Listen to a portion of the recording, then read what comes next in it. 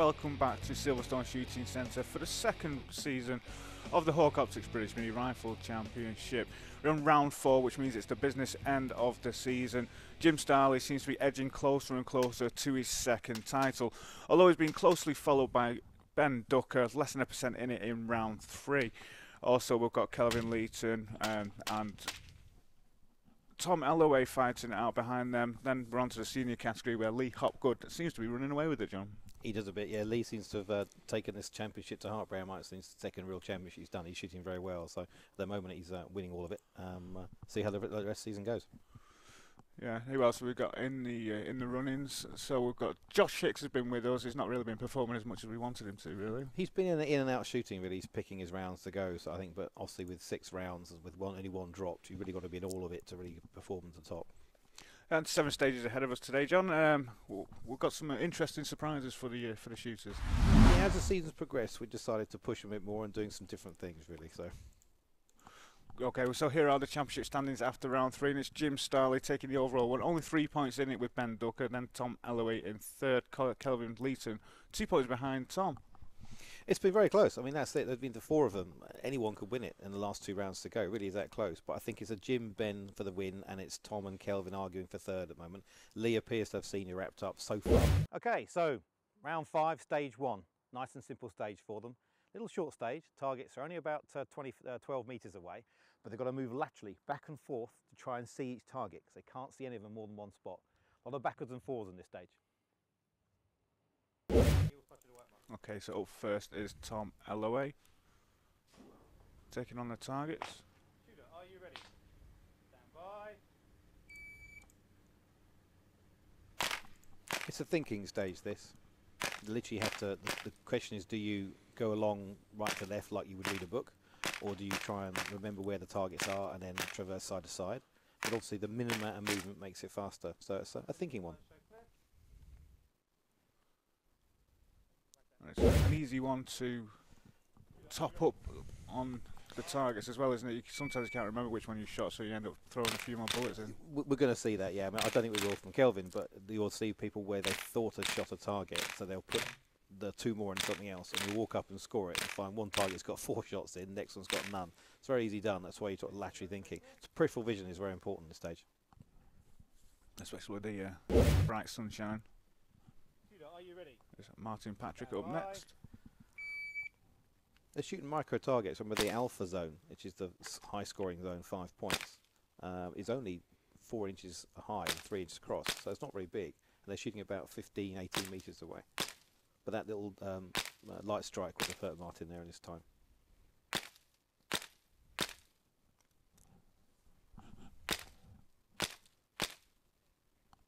you finish the load and show clear. Yeah, I think he'll be frustrated with that one. A light strike on a short stage, this will hurt a bit. Here's Marty Secker. Are you ready? Struggled with some good issues this season. So let's see how the first round treats him. Oh, light strike. She's cursing him again, isn't that one?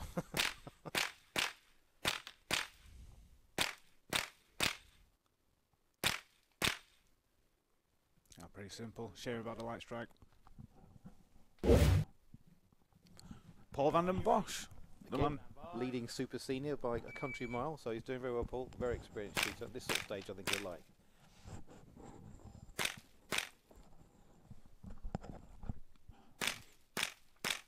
Moving purposefully.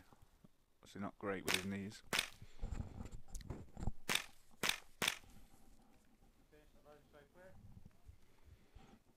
I think you seem confident there. And here are the results after stage 1. Jim Starley taking the win, and it's Lee Hopgood in second place. Very good. Senior shooter taking second ahead of Ben and Nick Towndra, another senior shooter. So that was a stage where a bit of brains came into it as well as fast shooting. So, but Jim took it just by a smart amount. Tom Ellaway outside of the top 10. That's not going to do his championship hopes any good. And you saw Marty Secker with that gun problem. That knocked him right down to the bottom of it. It was a bit of a pain. Yeah, ahead of Steve Durant. He won't be happy there, will he? No, Steve won't be happy with that little score, I don't think. And then Martin Patrick again with that light strike. Just goes to show a little short stage like that, a reasonably minor gun issue will knock you right the way down. Yeah, Dave Salmon's all the way in 25th. It's going to extend Lee Hopgood's lead. Targets. What do you shoot? Now, there are lots of different types of targets in practical mini rifle, but the most common one is a paper target, one of these. That is an IPSC standard target. This is a mini target. There are also what we call micro targets, but all of them score the same. There's also a full-size target. Now, the important thing about these is that they have different scoring zones. You have an alpha, a Charlie, and a delta. There's no Bravo because it refers to the head shape, which you no longer shoot. Now, in mini rifle, you get 5 points for an alpha, you get 3 points for a Charlie, and you get 1 point for a delta.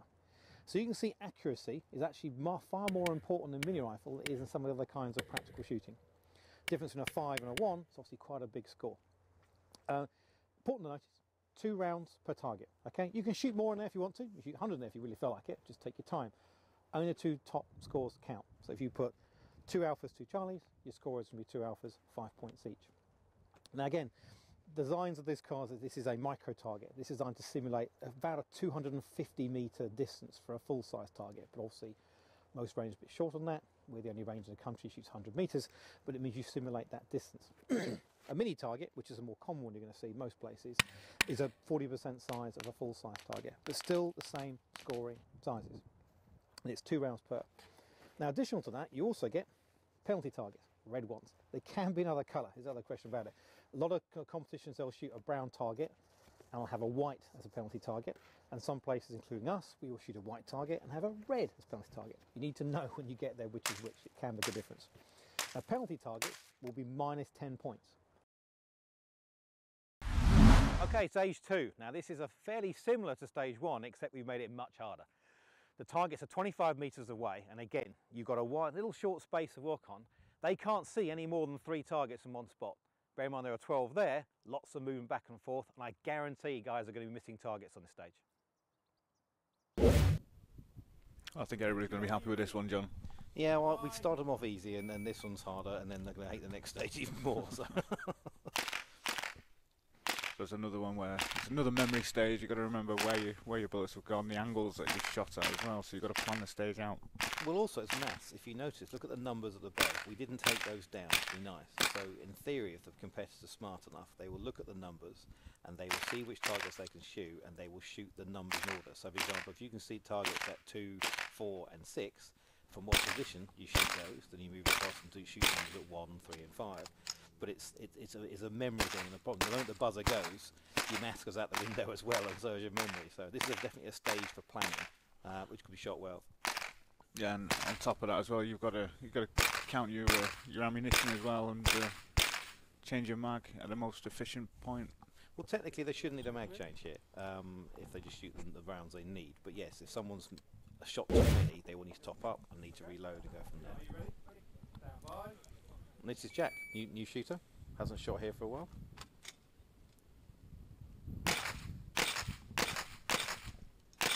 I'm not going to guess at what he scored there, John. Yeah, we're not going to start that game, are we? We're just calling it alphas, and you clearly can't see anything. It's certainly hitting something. Yeah, Jack's he's a current direct armed force, I think, in Marines. So he's got some firearms experience. I could see a couple of alphas there, John. No, I'm not having that. Not playing that game. We really aren't. He did need to top up though, so I think he's going back and forth himself. This is first or second competition, Jack. So he's a lot to learn in terms of the position type stuff and speed. But he's no doubting his shooting skill. Seems to be doing all right so far. And here's Jim Starley, the person at the top of the championship, the 2020 champion. Now Jim will plan this. He will have planned the stage and shot it exactly according to his plan. So I don't see much excess movement from Jim today.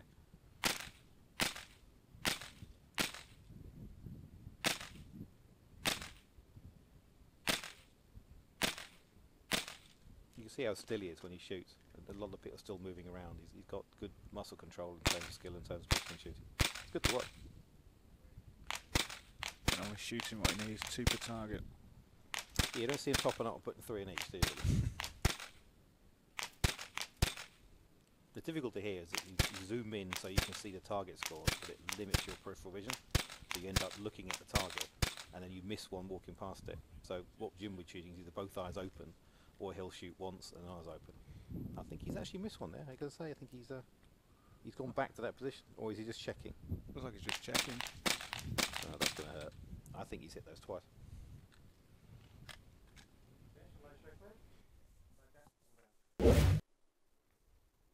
So here are the results. Kelvin Leeson taking the overall win, only just from Ben Ducker. That must be very frustrating for Ben.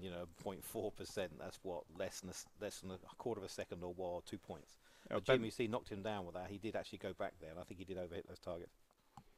And, Paul van den Bosch putting in a good showing in the super senior category. Oh, look, it's Lee Hopgood right at 19th, so he did fantastic in the first stage and dropped it all in the second stage. So I bet it's frustrating. But then Nick Townder again, senior, they're not shooting him as well. Wayne Hemmings, Steve Durant, he's not having a good day, is he? He's not. No, I'm not sure it's gun problems or he's just not being very good. Go to the latter, I think. Okay, so we've got plenty more stages, plenty more action coming up. So please stay tuned and join us after the break.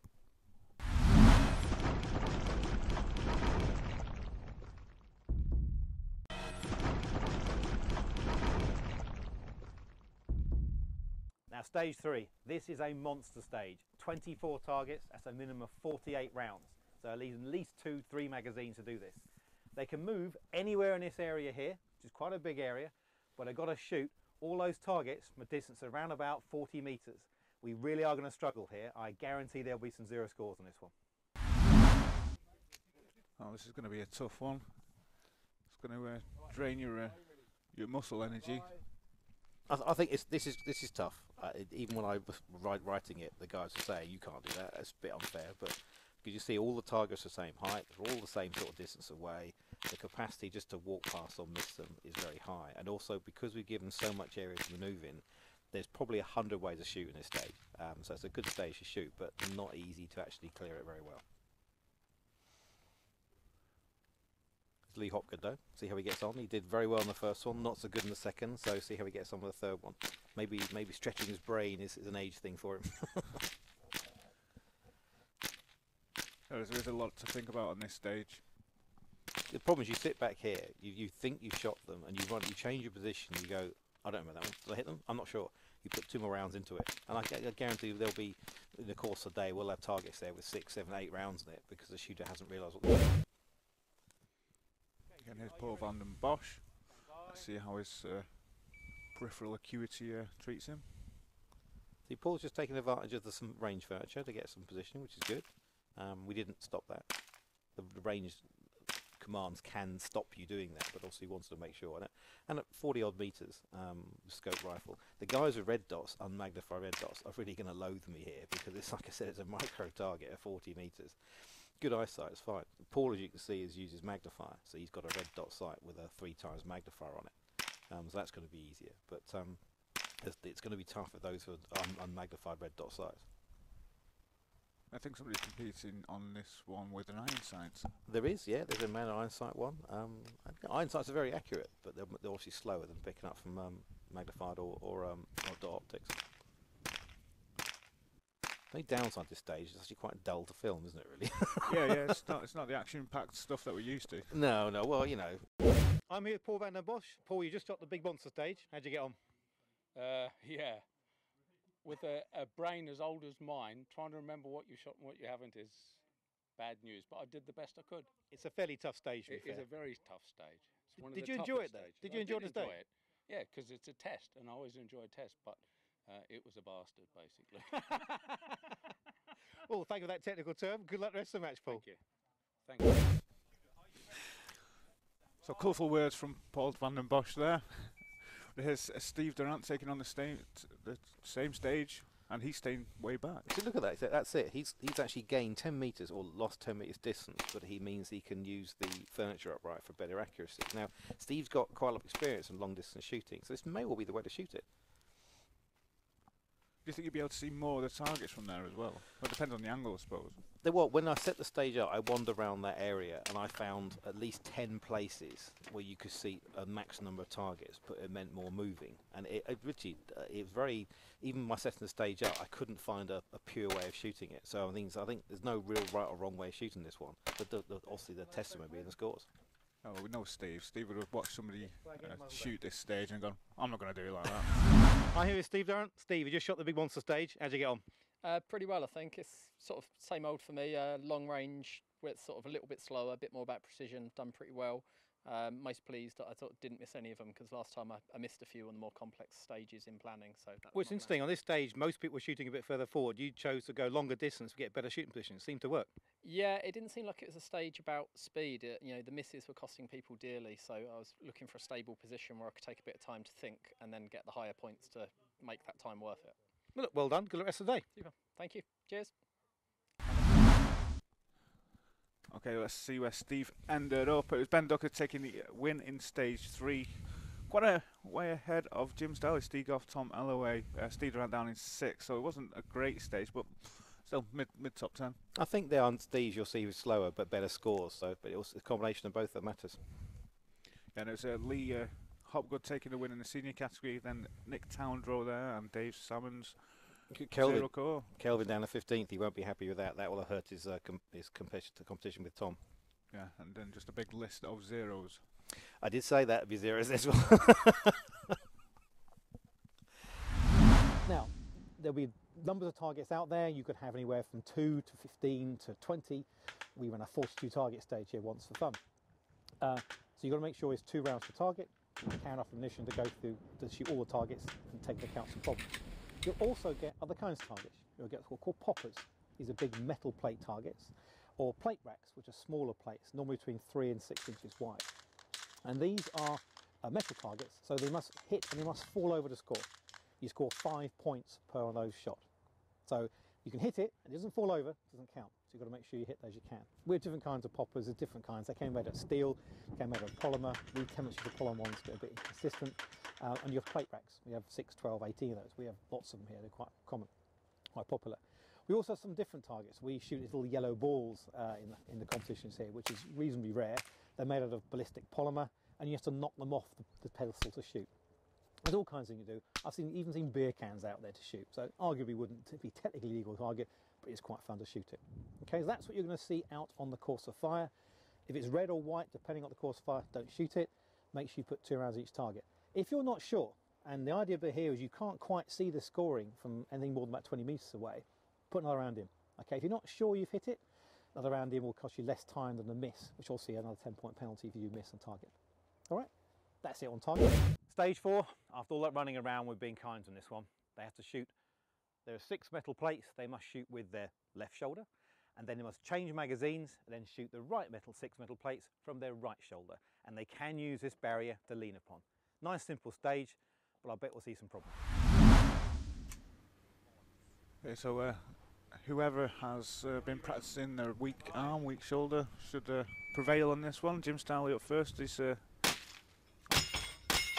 yeah, I always try and make sure there's a weak shoulder shoot of some kind in all the competitions we do. And again, it's just Jim is now showing that his weak shoulder, not necessarily weak hand. So you can just keep on the stage for a slightly different. So sometimes we designate has to be a change of shoulder. Sometimes designate has to be a change of hands. And this one we kept it. But 50-metre plates, they're 6-inch plates. It's reasonably straightforward. But we are going to see people rattle through, not change the mag, and then get 6 procedurals in the pocket on the following set, which will re-upset them when they go, yeah, knock them all down, and find out there's 6 procedurals in. Jack did well though.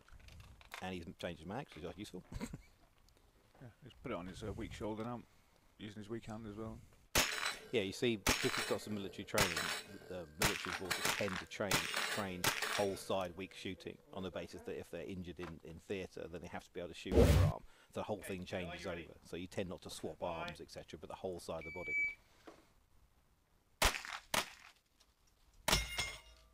Tom Ellaway just taking a couple of rounds to get his iron, but then He's not going to be happy with that, is he? that was shooting his strong hand as well.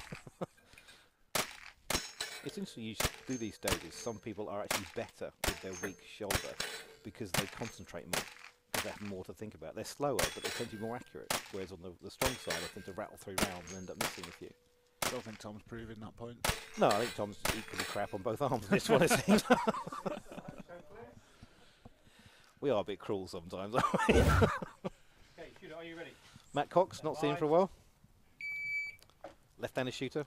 He should win purely for that reason if asked me. 4 rounds to get his eye in. You have to get that in, didn't you? Just he's left-handed shooter like I am. A bit fuddly there, isn't Once he? he got his eye in, though, they all just toppled. Let's see what we can do with his weak shot. This is why I put the mag change in there. A lot of people practice this transition one to the other. You throw a mag change in and all of a sudden your brain goes out the window wondering where you put a mag, etc. It's interesting to see some of the more experienced shooters still struggle with that. Jamie took too many rounds to get his eye in there. So let's see what Ben can do. Straight in. Well, I think we might be seeing the winning stage here. Absolutely. Have I cursed it? Oh. Oh no. Okay. In a speed shoot like this, a mag issue is going to be a bit of a killer for him. If he didn't have that mag issue, that would have been a win. Oh, well, yeah. I think can't criticise the shooting there. Just unlucky. Are you ready? Let's see what Kelvin can do. He's the one fighting it out with Tom Ellaway. Tom Ellaway didn't have a great showing here, so he could scrape back some points. You see he's missed one there. The trick to shooting plates is to assume it's hit and gone down and move to the next one. If you miss it, then go back to it. Otherwise, you're too slow, waiting for it to fall down. You have to shoot, make the assumption it's gone down onto the next one. Turns out, when you go back, it's actually faster. That seemed pretty good run, though. Certainly better than Tom, so I think that'll compassion to two of them. Without taking this one. Here's Martin Patrick. Don't see much of him this season, have we? He's been in and out. Again, he's done some rounds, not others. So he's quite one of the Northampton targets club. So they tend to come en masse or not at all. A bit Again, of rain see that fiddling around changing the mag is great. It cheers me up to see them struggle. It means I've made a stage. It's just challenging. Other people's pain puts a smile on your face, does it? Pretty much for shooting, yeah. Not in general real life. Where do you get your comedy from, A&E? Well, moving on that point. Well, there was Ben Ducker taking a win. That was a great run. And then Jim Starley. Even with that mag issue, Ben was such a fast shooting through. And then Tom, obviously, despite it looked a bit fluffy, did very well. So just to show we are completely wrong. Yeah, and Kelvin Leeton coming way behind.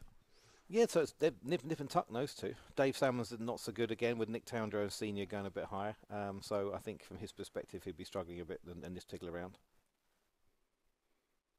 And Martin Patrick, you saw, it's that struggle with the mag change. It just slows everything down. His score is very good, but obviously zeroed out. Okay, well, still 3 stages to go, over on the 100-metre range. A bit more running and gunning, all on the paper targets. I think there's some balls coming up as well. Yeah, we'll challenge him here. We've had some short distance, now some long.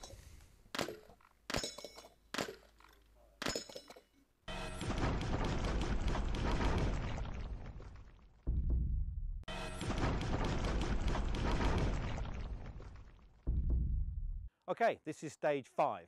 Now, a little short stage here, but a little bit of clambering under things I've got to get. You've got 3 IPSC micro targets one side, which they have to shoot under the barrier or around the barrier. Once they've got that done, you've got another 6 IPSC micro targets this side to swing round. Little short stage, should challenge them first off.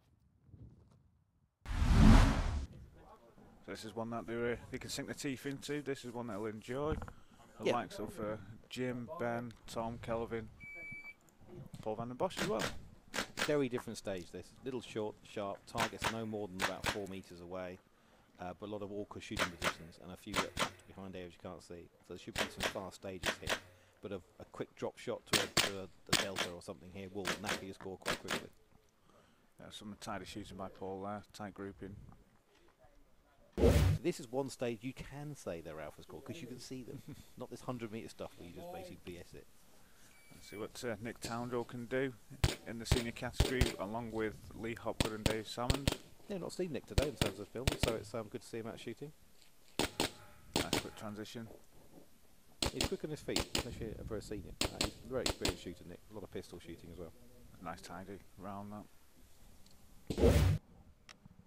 There's Vian Davis. He's in the senior category as well. We forget about Vian. Well, brand new shooter. It's only the first major competition. He's certainly been enjoying himself and improved every stage he's had. It's got better. He's had some gun issues as well in terms of jams halfway through stages to really hurt him, but I think he's enjoying it. The other person he really wants to beat is his son Tom. It is, yes. There's definitely some father-son rivalry there, isn't there? Yeah, it's good to see. It's a good family sport. I mean, we have a lot of father and son shooters. Don't have any mother-daughter shooters yet, which would be nice if we did. Not as many women shooters shoot. It's getting bigger and better, but I see you can't force them. But it'd be nice to have more.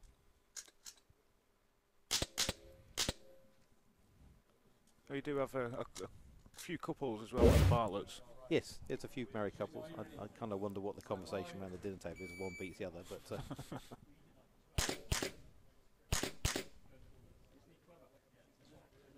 Some tiny shooting there, two right in the same hole. Yeah, this is Dan shooting.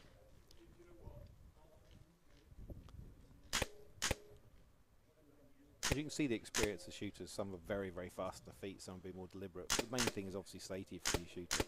They always say watch the target for a first competition, don't get disqualified. Because it's very easily disqualified if you're not good with your trigger finger or your muzzle. But that was exemplary, very good. Here's Neil Wheeler. Again, new shooter, he's come on leaps and bounds. For a lot of the competitions he was shooting a rented gun, so he didn't have his own gun at all, but now he's got his license, etc. So you can actually shoot the competitions without a license, obviously because we have rental guns you can shoot here, but for the most part it's very hard to shoot a gun which is not yours. This is now his own gun, so obviously he's improved dramatically since he's got his own gun. So he's got no excuses, is that what you're saying? Yeah, pretty much, yeah. Oh, so he shot my camera with a rented gun, did he? Yeah, pretty much, yeah. You're not letting forget that. I'm not, no. It's a cheap GoPro, for God's sake. Get over it. I was amazed at the shot, to be honest. It's at 100 metres. Yeah, well, you did put it underneath a target. There's no one to blame but yourself there. Wasn't even a good one. Looks like Neil's had some fun here. Well, we're happy chatting about your cameras. He's had a couple of misfeeds there, which is going to hurt his score, especially in a short stage like this. The longer stages where accuracy is more important, a gun jam won't be as dramatic. But a little short stage like this, yeah, it's a killer. Well, here are the results for stage 5. Jim Starley taking the overall victory ahead of Bendel. Very close again between those two. Yeah, those two. It's definitely a competition between first and second and third between Tom and Kelvin. Very close. Nick Towndra, look at his score. Nice score that as well. And Kelvin Leeton down in 4th place was actually the quickest time. And look, Vian beat his son. I'll be happy about that. That car journey home is going to be a quiet one, isn't it? And then Dan down there, again, very deliberate shooting, nice and safe. So it's good to have you shooting that way. And Yeah. Neil Wheeler again, that gun problem again murdered the score completely. It's unfortunate. Now I've put in a very simple course of fire here, a couple of targets down the bottom, and what we're going to do is the process of manoeuvring around the range from side to side, making sure that our muzzle is pointed in a safe direction, which is obviously downrange, and shooting around a barrier. Now it's only a very short movement here, but it's designed to sort of show the process behind it. And one thing we tend to find with new shooters is that they're very used to the concept of being a bit Hollywood and shooting the gun and manoeuvring the gun with it tucked into the shoulder. So you see on TV the guys at SWAT, wherever it's going to be, they'll move around like this. They're constantly doing this, going around, shooting around. Okay. Now the reason why that's used in military and police is because they're shooting at things that are going to shoot back at them. Okay. Don't care how dangerous these paper targets are. None of them are armed, none are going to shoot me. So what we're looking for is speed. Now if you think about it, once you have your up on your shoulder and you're moving around, by definition your movement is restricted, and so is your vision, because you're looking down the scope. It's a different process. For practical mini rifle or practical shooting, it's how fast you can manoeuvre it. And you can time it, you can do this yourself, you can. Get yourself a guitar or a banjo or even a stick, and see how fast it takes you to manoeuvre front and back with it in your shoulder. And then change it and take the gun away from you. I always say in the training we do, it's a gun, but it's only a gun when you're aiming it. Other than that, it's a big stick. Now if you have it away from your body, your capacity to move is much faster because my arms act as suspension for the gun rather than it being tucked to my shoulder. So the first thing we teach people is take away this fat in the shoulder, stick the gun out here, okay, away from the body. It also means if I'm manoeuvring around a range, I've got to make sure the muzzleless gun is pointed down range. I swing it beyond 90 degrees and get disqualified. Same thing applies, gun to my shoulder. If I want to run that direction, my shoulders are pointing that direction. So by definition, my gun will swing in that direction. If I want to run that way, into my shoulder, I'm going to struggle. If I have it away from my body, I can very quickly run that way and still keep that muzzle pointed down range. Okay, so up close, you're restricting yourself. Further away gives you a chance to manoeuvre around, and you can concentrate on the barrel being a safe direction. The other thing about it is that the speed of going round the barrier is also based on moving the gun. You move the gun around the barrier rather than your whole body around the barrier. It's faster. Same thing applies. If I want to start over here and I've got the gun in my shoulder and I'm shooting around the barrier, I've got to come round here, then shoot again. If I have the gun away from me, I can shoot, bring it back against myself, up again. I'm faster in terms of movement and I'm faster in terms of the gun. After a small little short stage of stage 5, we're on to stage 6. Now stage 6 gives them a 90 metre target.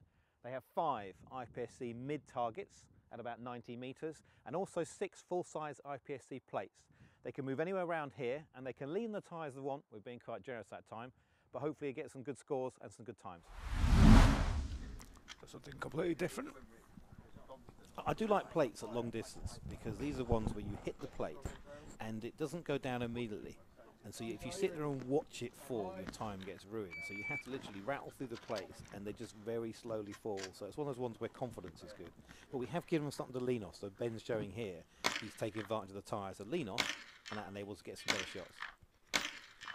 That's the famous poppers. Some people struggle with these. You've got to hit the popper right at the top, otherwise it won't go down.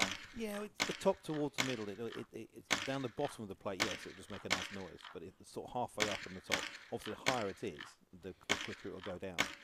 So I think he's done the right thing. Shoot plates first, because you can normally quick on those and then take more time on the targets to go. I'm not going to comment on what he scored on those. If the target's at the back, I can't see. Let's not. Yeah. At least you can say the plates went down. I won't call you out for that. Oh, you give me that one, will you, John? First plate down. See, that was going. Tom should have moved straight on for that one, but it is hard. And again, it's on time aspect. If it's going down, hitting the round will go down faster, but it'll still go down. So did you need that round or not? It's a confidence thing, especially at 90 metres. Remember, these guys are zoomed in at probably 4 or 5 times optics, so they're seeing very close-up areas. But it's very hard for them to suddenly manoeuvre across other ones. So it's good stages. I quite like this. Yeah, so Tom just went from left to right. So he did the three plates. Hit the target, the other 3 plates. Again, there's no right or wrong way. I also get that Matt will shoot it completely differently again. He's left-handed shooter, you see, so you tend to shoot, like you read the book, left to right. But right-handed shooters do the same thing with brainwise, so technically, with the shotgun, it can go the way. You tend to go right to left for the shotgun, because the recoil brings your shoulder round, left-hand shooter and right. The left-hand and right-hand different. He struggled his last plate there. Got it? He's going to Mullery score that. And again, this is one where the scores are more important than time. If you tend to take another 5-6 seconds and get all alphas, those extra 5 points for the alpha compared to 1 for a delta will make a big difference to overall score. He's topped up on a few of those. Well, yes, it's a Northampton thing. The club, they do like to triple tap things on longer distance stuff. You know, it's that confidence shot.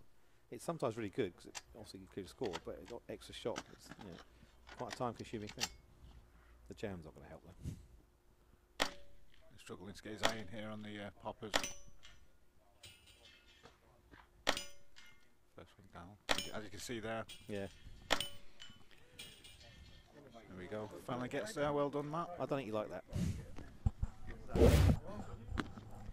Another NTSC, Martin. He's had a mare today. Right? He's a good shooter, but the scores today haven't really reflected it. It's one of those bad days, I think. So everybody so far going to the right on these tyres. Seems to be working now. Well, I say that. Stop doing that. Just shut up. There's no more commentary. That's a shame for Mattrick. Yeah, it's a proper one. That's a jam round. Then the second mag is jammed. Then it's not racking now. So I think you'd rather go home now. I think at this point.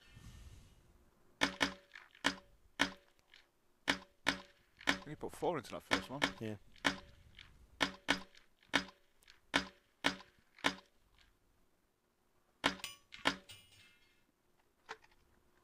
It's not his day, is it, with this gun? It's not doing me favours at all. That was good. It was going, so he just took the next shot. So that was a good shooting from Matt at the end, but I think that was a struggle for him. But we've still got a couple of stages ahead of us. That's the end of stage 5.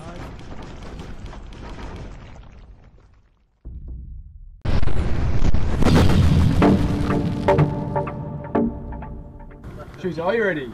Stand by. Still on stage 6, Series Speed Off. Both around the tyres as everybody else so far we've seen. Take it down on 3 poppers instantly. That's good shooting. That went down very quick.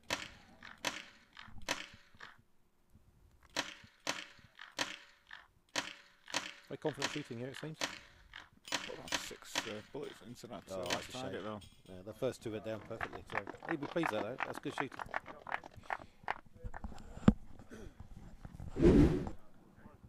Here's Jack Nicholls.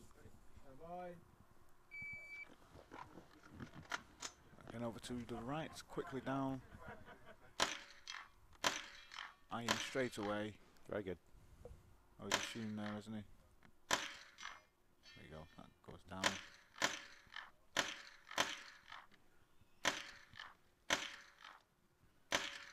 Super target so far. Nice and tidy. See if we can deal with these last 3. First one down, second one, third. Very good. Good Very stuff. good. Nice shooting there. A round of applause.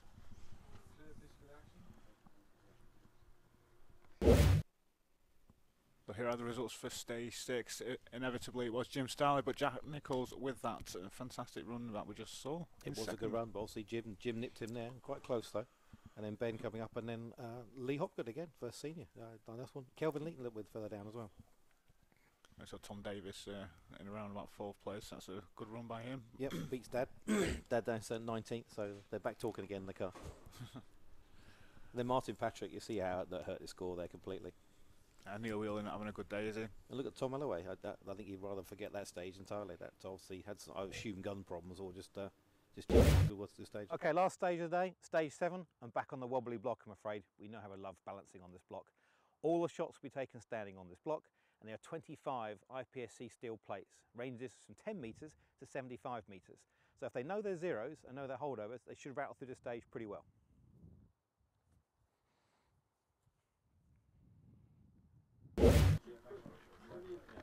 Right, So should be able to do this with 1 mag.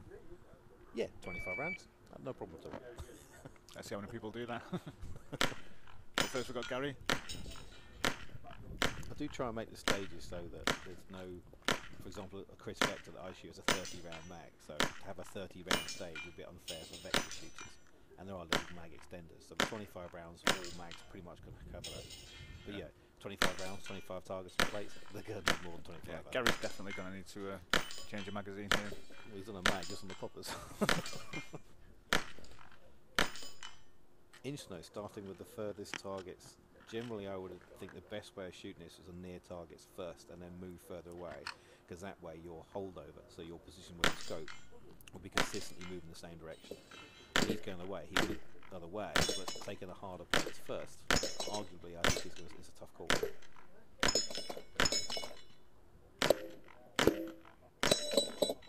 thing about here is they put the target in front of the tires, so they can't see where their rounds are going. With the sand plates, they can see where they're high or low, but on that, they're not going to know.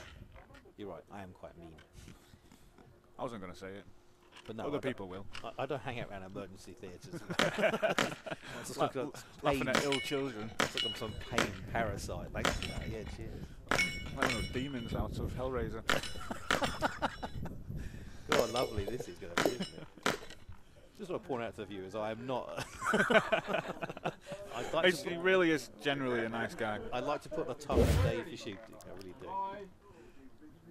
There's Dan Starnes. Shame that me one didn't go down. That'd be nice at the first run. Again, it's not easy standing on a little wooden block that's only 6 inches wide, balancing, shooting at a target that's 6 inches across at 75 metres. It's not easy. Well, Dan Starnes has gone for the furthest and most difficult targets first and working his way back. You don't think that's the best way? I don't.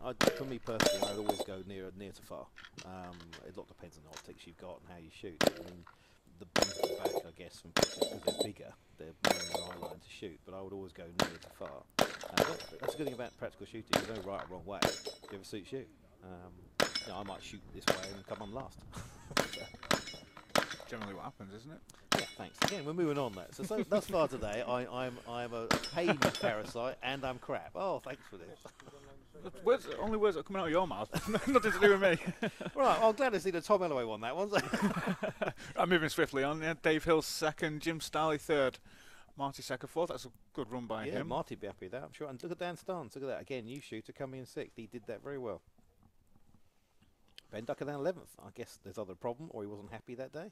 Then Martin Patrick, again, continuing his fairly rough day. And then Gary we saw shooting with the runs back. Again, new shooter. Shot very well.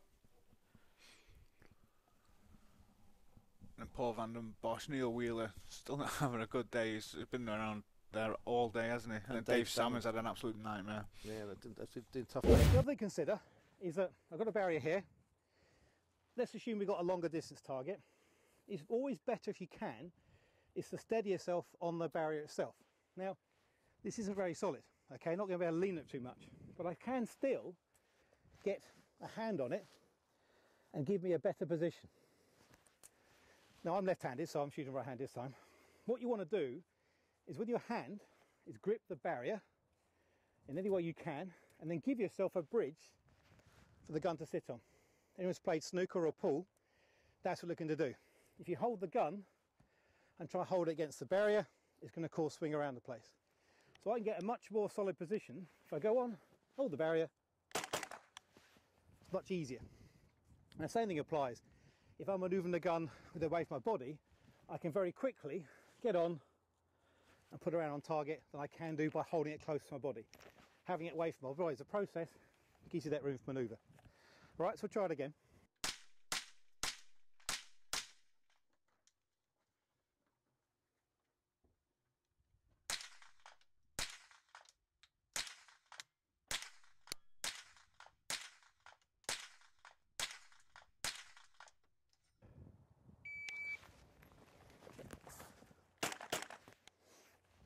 So again, it's typical barrier, not very solid, but it gives me just enough to maybe stabilise the barrel a bit more to give me a better shot on target. Okay, simple barrier type process behind it, and the same thing applies underneath. Okay, so we've got a low aperture here as well, and it too is you either sit down or kneeling, same process behind. And what I found with people who kneel and shoot is they kneel the wrong way. Okay, the idea about kneeling is that you actually have your supporting hand with a knee up. So this is my supporting knee, here's my shooting hand, my elbow is on that knee. That's what gives me a stable position. It's very common to see people come through and they'll do that. Not very helpful. So what we're trying to think is that if you're a left-handed shooter, your left knee needs to be up. If you're a right-handed shooter, right knee. So if I go that way, it's much more comfortable and I go more accurate. If I go the other way, which actually feels odd to me, to be fair, I'm wobbling around already. So, when it comes to knees, now, I've seen people do this. They come up to the barrier and they're ready with that knee forward. Well, hang on, I need to change around. You are better off taking that step to going down that knee to lean it than you are trying to go the other round, because that gun is waving around. All right? So that's something you could practice. Again, at home, unloaded gun, or at a range if you can, is taking that chance to go and practice going onto one knee, up again, and also around barriers. All right? And again, the barrier side of it. I'm a left-handed shooter. I spend half my life complaining about where the course of fire is going. And you can lean back. Now, one of my fellow competitors is much more a gymnast than I am. I can't really get that far back. But it may be easier to actually lean back than it is to try and swap hands, which we'll cover second on. Okay? So that's something to consider. Also, notice in all these shooting we do, I'm shooting 2 rounds each time. Okay? There is no point practicing unless you're practicing for competition. So every time we compete, we're putting 2 rounds into a target. Granted, yes, steel targets have 1 shot to fall, but most of the stuff is paper targets, therefore 2 rounds count. Therefore, you might as well train in the way you're going to shoot. All right? Try to practice that if you can. At home, unloaded gun, the range if you can. But this sort of thing you do over and over again. Practice, practice, practice makes perfect. Okay, so here are the match results for round 4. Jim Starley taking the overall win ahead of Ben Ducker. It was kind of inevitable, that wasn't it? But Stegoth in third. We didn't see that coming. Steve shot there very well. The stages that we saw were very good, so that's a well-deserved third place. He'd be very happy with that, beating Tom Ellaway into 4th, and then Kelvin obviously down to 6th. So it's so again not a great one for both of those. And here are the overall standings. Jim Starley topping the championship, still ahead of Ben Ducker. Tom Ellaway ahead of Kelvin Leeton after that result. And again, in senior, Lee does have, I think, another saleable lead now, but Nick and Dave are nip and tuck a little bit. Obviously, Dave's on more of the championships, Nick hasn't. And Paul van der Bosch, walk away with super. Okay, so another fantastic day out shooting here at Silverstone Shooting Centre.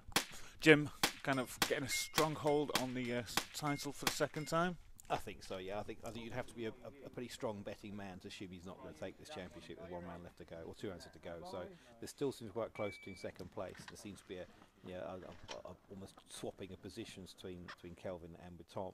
And then obviously senior with Lee, again, I think barring something tragic happening, I think he's definitely won this one. But still to go, and the last 2 rounds we've put some special stuff in there that I think will be amusing if nothing else. Yeah, absolutely. That involves some golf buggies out on the 50 metre and 100 metre range.